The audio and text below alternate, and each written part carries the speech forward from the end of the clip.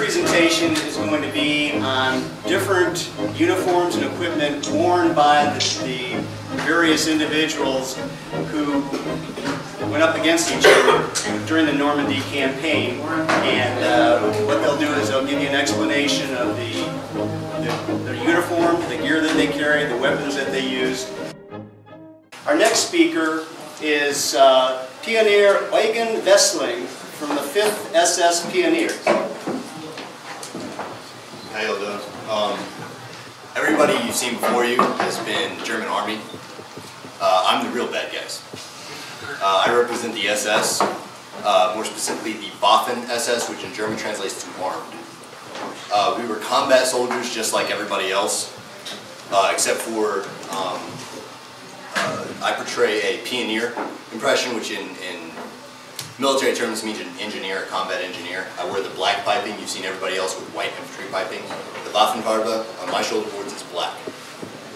What I have on right now is I have on the Sturmpioneer Assault Pack, which holds all your explosives. I've got 4 2-kilogram explosive charges, very similar to your Comp D during World War II or your C4 as of today. On my back, I carry 2 3-kilogram explosives, primers, wire cutters, detonators, as well as inside the pack I also carry my basic rations, my Zeltbahn, which is my shelter half, and I carry up top I carry my mess tin. Here I have my ammo pouches. I carried 40 rounds instead of the tri-pouch, which carries 60 for the K98K Mauser. Standard infantry rifle of the German Army, which actually has rounds in it. So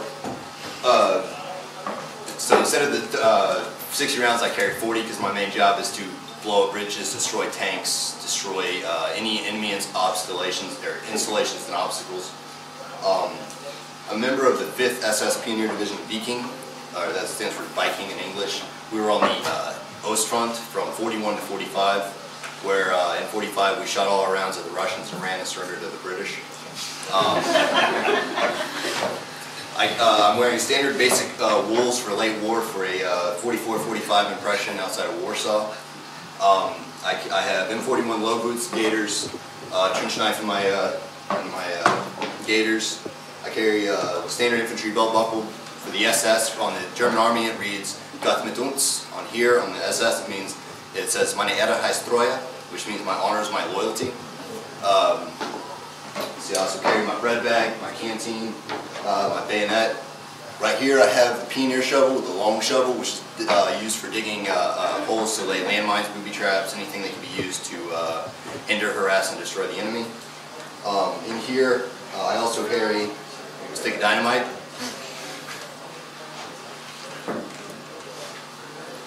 They were used for everything and anything you could think of. On the helmet, you noticed the individual that was just in here, he had splinter camo. SS was issued with their own separate camo. It was extremely good camo, even to this day.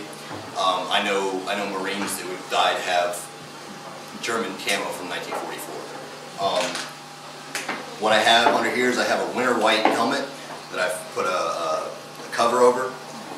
Winter white, because Russia was so cold and covered in snow 90% of the freaking time, we ended up having a lot of improvised camouflage. We would take bed sheets out of houses, cut them up, and wear them in order to, I've seen pictures of guys with lace tablecloths, knit tablecloths draped over them. I also wear the early style of camo from 41, a field cover. That about covered. Questions? Thank you. Yep. Any books that you would recommend? Men of Steel by Michael Reynolds. It's a history of the 1st SS Panzer Division. It's a relatively dry read, but for anybody who's interested in history, interested in actual tactics and battle movements of the infantry, highly recommend. Thank you. Thank you. Thank you very much for attending.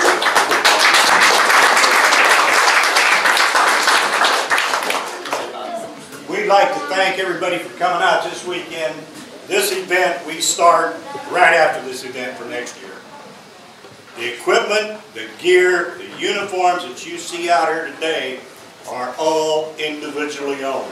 We buy our own. All the armor, the anti-aircraft equipment, everything is individually owned. So, you know, we're very dedicated to letting people know what the greatest generation did. We want you people, the young people, to know what these guys did. If you ever get a chance to talk to a World War II vet, and he will open up and talk to you, he will amaze you with the stories he'll tell you. Thank you.